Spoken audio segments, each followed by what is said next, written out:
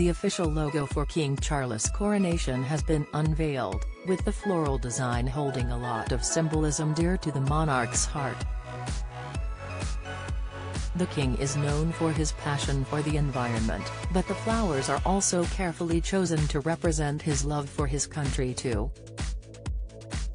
The insignia features a blue crown surrounded by red flowers, with the words King Charles III, Coronation, May 6, 2023 going around it. Amongst the flowers are a rose for England, a shamrock for Northern Ireland, a daffodil for Wales and a thistle for Scotland. The shape of the flowers combined to form the design for St Edward's crown, the one which will be placed on the King's head in Westminster Abbey.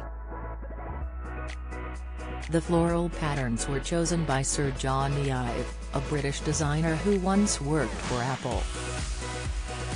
Sir Johnny said his team was inspired by King Charles' love of the planet, nature, and his deep concern for the natural world.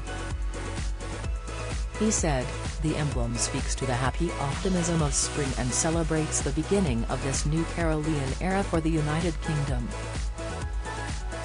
The gentle modesty of these natural forms combine to define an emblem that acknowledges both the joyful and profound importance of this occasion.